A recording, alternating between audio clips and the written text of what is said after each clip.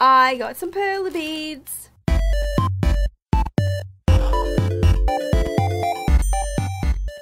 Hey Pixel fan, FiloPixie here and welcome to my channel. Now I have accumulated some stuff from Lincraft. I don't actually shop online at Lincraft, I actually go to the store, and I just wanted to share with you my Lincraft haul because I haven't actually done many of these videos. So let's get right into it. So I got 5 blacks. Sorry, make that 6. 6 blacks. 4 whites and a green, randomly, just 1 green, 2 yellows, a pink, and I got 1, 2, 3, 4 Hama in the flesh.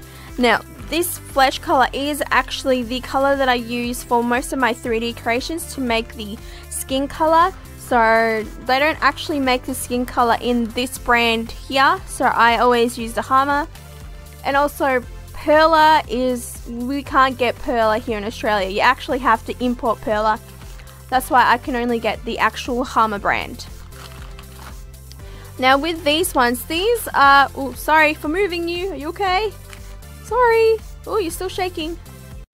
These are actually called Lincraft Creative Mates Iron-On Beads. These are all Lincraft, so if you're in Australia and you don't know where to get Perler beads from, this is my go-to shop, Lincraft, and they just opened a new store near me, which is awesome.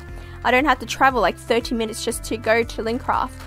As usual, I always get lots and lots of blacks because you can never have enough blacks. If I could buy 10,000 of these or 6,000 like they do in the Perler brand, I would actually buy it.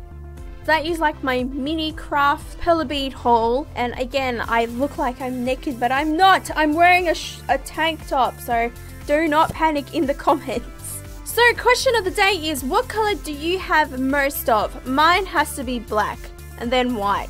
So what color do you have the most of? Is it the same as me? Is it black, or do you have something different? I'm interested to see what you guys have in your Perler bead collections. Just a quick video for you guys today. Thank you guys so much for watching. Subscribe if you're new, and I'll see you guys next time. Bye!